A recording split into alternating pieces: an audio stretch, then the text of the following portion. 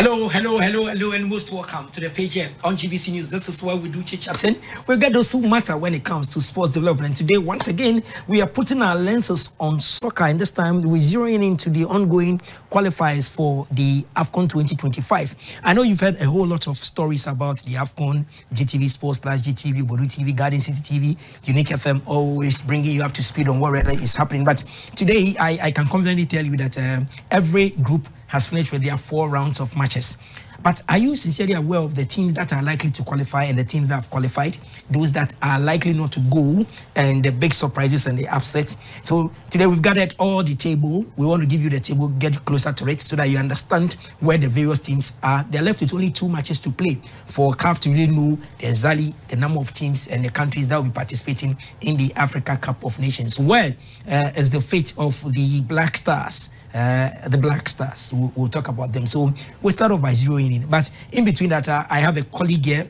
He's a sports enthusiast, he's an organizer. But today, he also shared his thought because he has been worried behind the scenes as to what really is happening to the Black Stars. And so he also shared his thought with us whilst he has some other information he'll be giving us. You know, when we talk about the Sarkis Cup, one gentleman using football education to really change society and make sure that their youth really are good at what they do and their potentials are really materialized is here.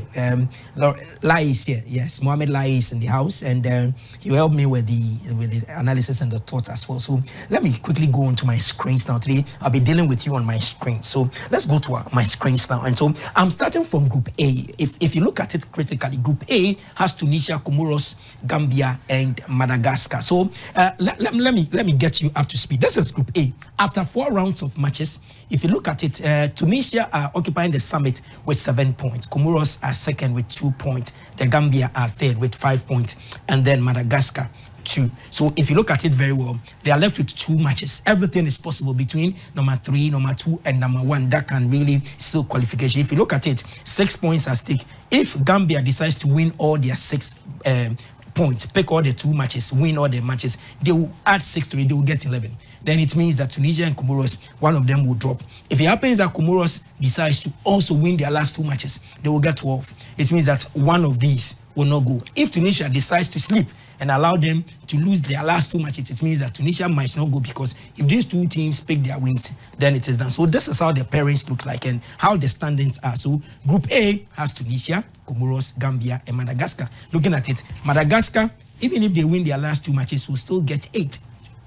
That 8, the likelihood of these people losing games is really 1 out of 10. And so if you look at it very well, this is how it is. But it's still possible for some teams to leapfrog the others. So let me go to table number 2. So Group B has Morocco, Gabon, Central African Republic, and Lesotho. If you look at it critically, then where Lesotho is, if they even pick their last 2 games, they win all their points, they will add 6 to the 1, they will get 7. Somebody is already having 7 here, Gabon, and it is not likely that it will happen. So here we know that Lesotho might not be at the Afcon.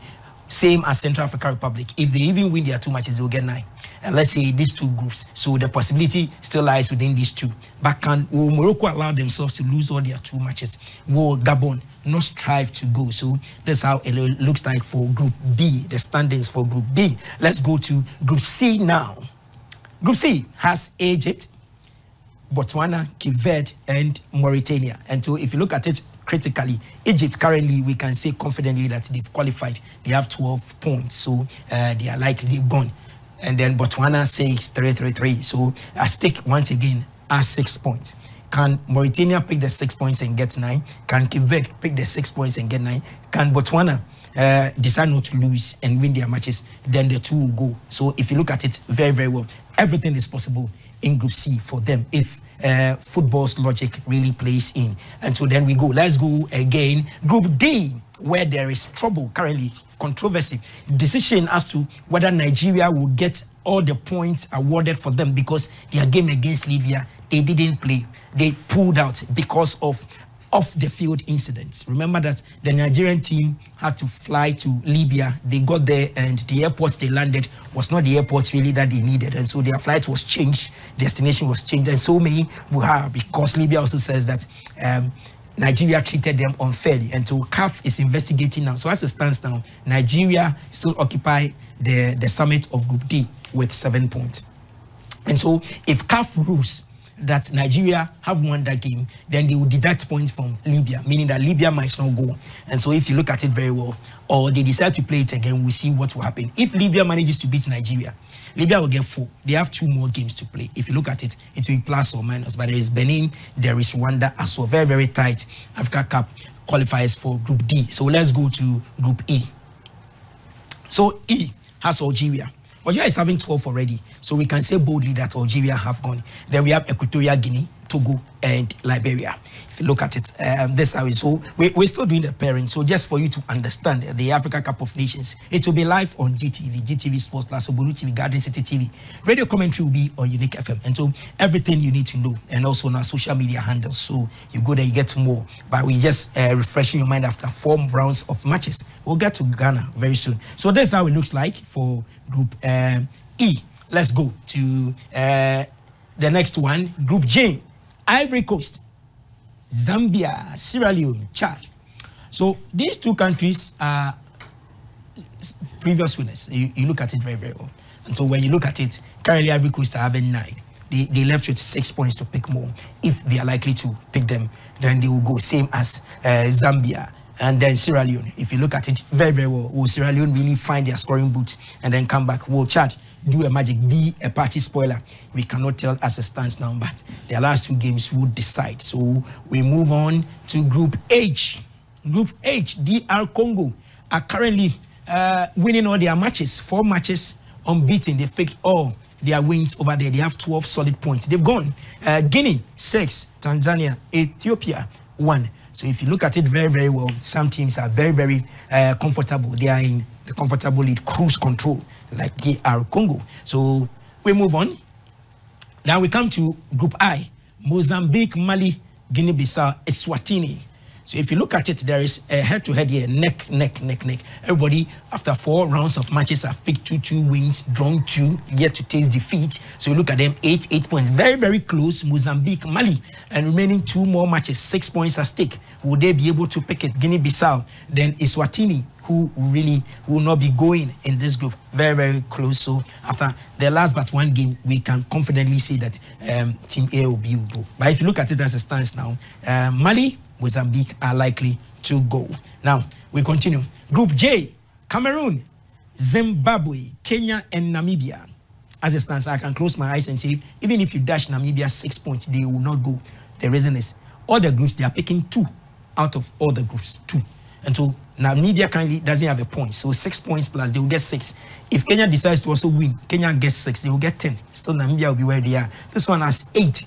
And this one has 10. So if you really look at it, Namibia, no, they won't go. But Cameroon are confident that with a win, a draw, they can still sail through, or they've even gone looking at what is really happening here. Then we continue. Let's go. Then Group K, Uganda, South Africa, Congo, Sudan. So you look at it and then how everything looks like. So South Sudan will not be going. You look at it very, very well. So still on it. And then Group L, Burkina Faso, Senegal, Burundi, Malawi. So if you look at it very, very well, Senegal, Burkina Faso are the hot cake. Even if you dash the rest, those 6 points, it will still not do anything. So for this group, we've seen them, Burkina Faso, Senegal are through. They've gone to the Afcon. So these are the qualified. I'll come back to Ghana. Don't worry. I skipped Ghana, but I'll come back to Ghana. So qualified teams so far, the first group, we have Morocco, Burkina Faso, Cameroon, Ivory Coast, DR Congo. These are the countries that have booked their place already. They are now thinking about which other players we can use. We can rest the main team and then build another team for the rest of them. Then the next teams that have qualified, Uganda, Senegal, Angola, Egypt, Algeria, these groups. So if you look at it again, let me go back. 5 teams are here, and then another 5 teams are here. So 10 teams so far have qualified, and they've sealed their progress. So let me go back to where the Ghana is, where everybody's asking me, so what is happening to Ghana? So let's go to Group F. I skipped it for a reason. Group F, if you look at it very well, as we stands now, Angola have won all their matches. Remember, they started in at the Barbara Sports Stadium, where the Black Stars dashed them that last minute goal, and then they won. Then they went ahead and won all their matches. Their 4 matches they've won. Now Sudan came here, we couldn't score, and then they went there, and then the Black Stars gave another 2 cheap goals, just dashed them for them to really enjoy. So currently there is victory, happiness in Sudan. Now, this is the Black Stars everybody have been talking about. This Black Stars team now that have failed to really glitter. They've not been able to score goals, and the strikers are there. They are not. Whatever is happening, tactically, whatever is happening, this is where Ghana really lies. So let's do our small mathematics here. 6 points at stake. If Black Stars picks all the 6 points plus 2, they will get 8. As it stands now, they cannot go beyond Angola. So we can say from this group that even if Angola should lose all 2 matches and Black Stars wins, the only points Black Stars will get 8. Currently, Sudan is second with 7 points. If Sudan decides to draw all their 2 games, Sudan will get 9. Black Stars will still get 8. They can't go. If Sudan decides to lose all their 2 matches, they will lose to Niger and then go and lose to Angola again. If they lose, that is it. If they lose, then the Black Stars will get hope. So currently, the hope of the Black Stars, even should they win all their 2 games, go and beat Angola and then beat Niger, they will get 6 points. When they add it, they will get 8. Should Sudan decide, and Kwesi Appiah and Ignatius, the assistant coach, Fusu and the rest, decide that they will lose their 2 games, then they will give Black Stars the breathing space that, okay, we'll get 8 and go. But as it stands now, with the posturing of Kwesi Appiah and the technical team of Sudan, and then the players, and where they are, and the mood in Sudan, I don't think that Kwesi Appiah and his boys will decide to lose all their 2 games. If they will not even win, they will play a draw. And 2 drawn games means that Black Stars are out, even if they win their games. So if you look at it very, very well, this is the fate of the Black Stars. Can it happen? Football doesn't follow logic. Can it happen? It's now scientific, but can it happen that Sudan will decide not to win any of their games and still remain 7, and then the Black Stars wins 2 matches, pick the 6 points, plus this one and get 8, and move with Angola? That's the food for thought here. So I have a brother here. He's worried about what. So that's why I reserved it. So Mohamed Lai is in the house, CEO for Accra Hospice Foundation. Mo, what's up? Cool, brother. Mo, share some with us. I know you are bubbling up. You wish it didn't happen this way. Sure. Nobody wishes. Your general impression. So are you disappointed at the Black Stars? For me, I'm disappointed because, you know, the Black Star carries every football foundation in Ghana, pushing it to the world. So when our main soccer stars can't make it up, and in playing with all these foreign-based players, the whole team, the whole group, we have the best foreign players. You mentioned Kudus, you mentioned Jordan, you play in the top league in England, and we can't beat a team like Sudan or Niger. And you have to suffer, kind of like Ghana, where we say football, we play like Brazil of Africa. And we can't just qualify in a group like this. So let's go back to the table again. So you are worried we couldn't beat Angola? Sure. Maybe let's say Angola is okay, but Niger and Sudan, you don't tell me, because Angolans, they have this kind of Francophone stuff. Yeah, they go there, Portuguese most, so I understand that. But Sudan and Niger, you have no excuse. It's a pity because... So is there our defenders? Not the defenders per se. When Ghana can qualify, you know, this our team, we can't sell players too. So it worries the football community. And we are there. So if our team, the people will be going to Angola and go and scout because they feel their football is stronger than Ghana now. I mean, that's my worry as a football person. So it's a shame that we are struggling to qualify. We have to do mathematics again to qualify. Whilst Angola or Sudan will not do that. In a football country like Ghana, everywhere we speak, we have more than everybody's a coach in Ghana. And we suffer to qualify for just Afcon. So have you given up? I've given up already. Because if Sudan should score me 2. Did Sudan really score you, or you gave them the opportunity? They lashed it from the start. They were attacking us, and they scored. We all watched. They came here, they defended well, the keeper was superb. We couldn't take our chances. We missed them all. And when they took this, football for you, they're on top. You can see the margins there, 7-2. And we have even negative goals. So when I go to every score and get positives too, by passing. But if you do the mathematics very well, if you look at it and you do the mathematics, okay, so we beat Sudan, we beat Angola. We beat Angola 2-0 in their home. Keep counting. We are here. Niger comes back. We come and play Niger. We go to Niger and go and play. And then we decide that, but we drew here. We go there, we go and score them 3-0.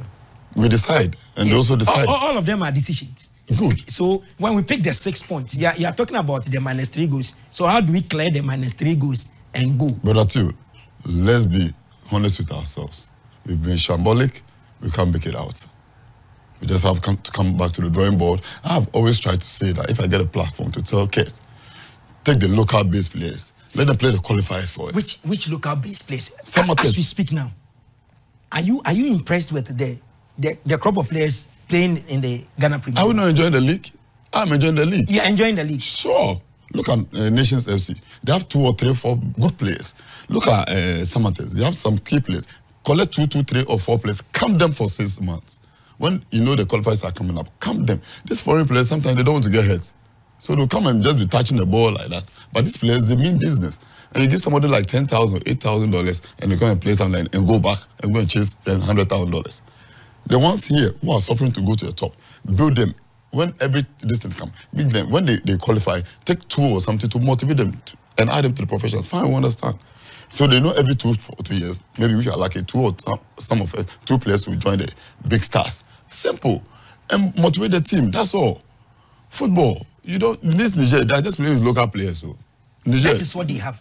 Have you seen a Nigerian player playing the English Premier League before? Good. They don't have. So if they don't have, and we have strong teams, Samates and Co, and we can't select 22 players to play that, they will go crack. These foreign players will not go crack. So are you saying that it is good to rather use local players? Yes, we have the camps. So if Sudan gets, you think if Sudan gets the opportunities you're having, that they have players that are playing the top flight league, you go to the French League 1, there are Ghanaian players there. If you go and then Sudan are having what they have, you think they will use their home-based players? Good. What they have, they'll use it. But you surprised to sit back and what the host and say, no, we need to pump more local players because they know the terrain here.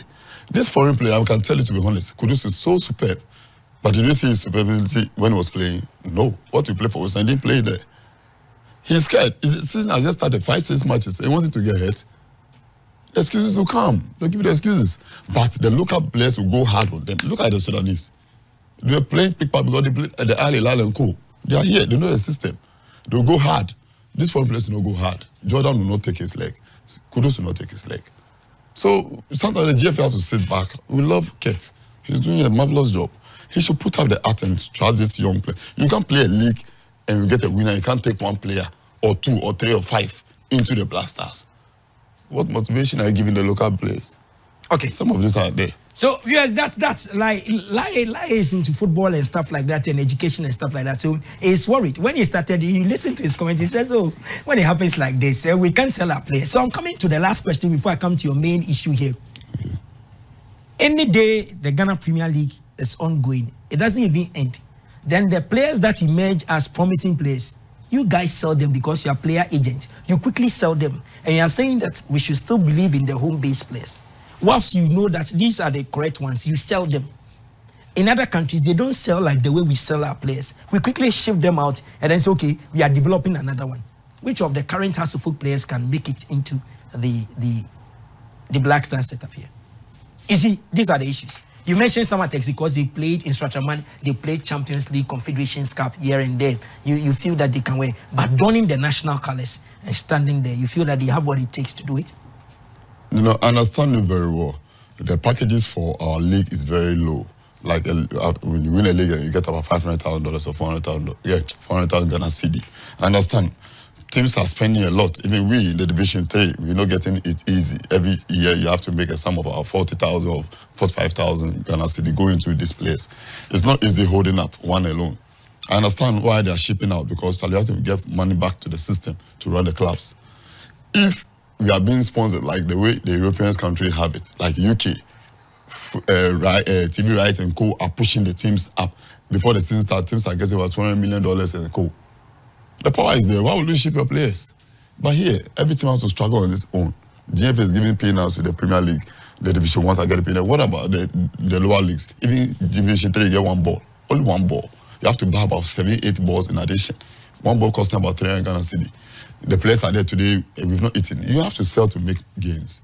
So ours is different. Okay. They are being supported heavily. We are not supported. Great. And so that's the concern. Yeah, sure. Now, today you are here because you are doing 2 things or 3 things in one. Whilst you keep clubs, you organize peace events, stuff like that. You are not doing education. So viewers, Lai here is organizing an educational something way, and I want him to really touch on it for me. So let me go back to my screens now. Lai, tell me what really brought this up. You said Accra Hospitals. You are the CEO. You said you're supporting child education, blah blah blah. What's it about? You do football more. Yeah.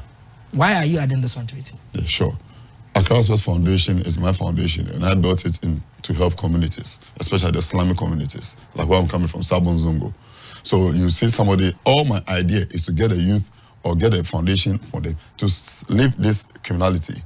When you don't support the youth or you don't support the child, when they leave school, he's going to be a dropout, and the only thing he channels himself is to going into drugs where he feels he's okay. Because when they go, the guys to buy him food and stuff. We need to block all those areas to get a child back to school. Yes, I've done sports. Currently, I was here with this Sakis Peace Cup. And yes, the Sakis Peace Cup, where you went to the chief imam. Yes, I believe you follow us on our social media and so he was with the chief imam and he has been with the chief imam. So these are some of the scenes. They were at the chief imam's palace. Chief imam blesses it, and then they go and play football and do so many things. So like, you brought this thing up. Walk me through. You said launching and fundraising event. You want to support that. You said empowering the less fortunate with the gift of education. You're doing it at Blakuma. Tell me more about it. Yeah, like I said, the foundation. I want to tackle sports, health, and education. Okay. Sports have this Sakis Peace Cup. Okay. And which last year 2 players went to Nations FC. Yes. You have 2 players going to Nations. That's a success of You have 2 players that's played in the Sakis Cup. Which they are now with Nations FC. Okay. So somebody jumping from Division 2 and now he's playing the Premier League. It's an up game changer. Now I want to come back to help the community. These are the kids, school kids. You can see in the I went to the Turkish embassy, seek their support, and they supported some of the kids, about 50 kids with dresses and shoes. Okay. Yes. Now what I want to do is to try to solicit money, add my firepower to add it to get the youth some basics in school. Like you go to school, you know, some people don't have t-shirts, uniforms. Some don't have books, some don't have pens, some don't have bags, some don't have shoes. I'm just crying to the corporate body to come and support individuals, come and support the government agencies, come and support, so that we can just give these basics to the kids. They will find, some people don't go to school because they don't have books. Their parents can't afford books, simple books. Although we are running the free SHS, you still feel that your community, when you go around, you see the boys walking around and they tell you that because of books, they are not going to school. Yes, with the lower classes, this is primary, they don't have free SHS there. Free SHS for SS. Okay. So we have to cushion them out there. And I've seen my community draining down because the kids are not going to school because I think the one thing which is motivating is the food I've been given in school, which is pushing 1 or 2 to go. But man's are in the house. When we can get him to just... So are you trying to say that at Blakuma Central, where you stay, Sabon Zongo itself, are you saying that when you wake up in the morning and you work and you see the children, most of them don't want to go to school? They don't go to, there's no motivating power.